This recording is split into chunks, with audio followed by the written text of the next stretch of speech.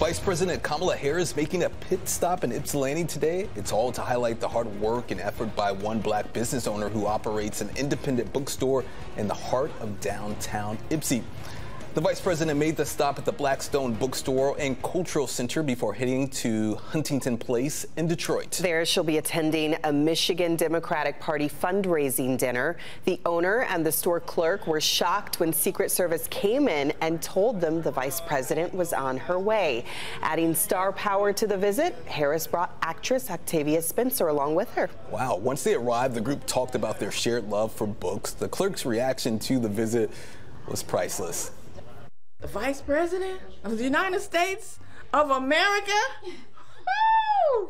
I tell everybody who comes to this bookstore that it's special.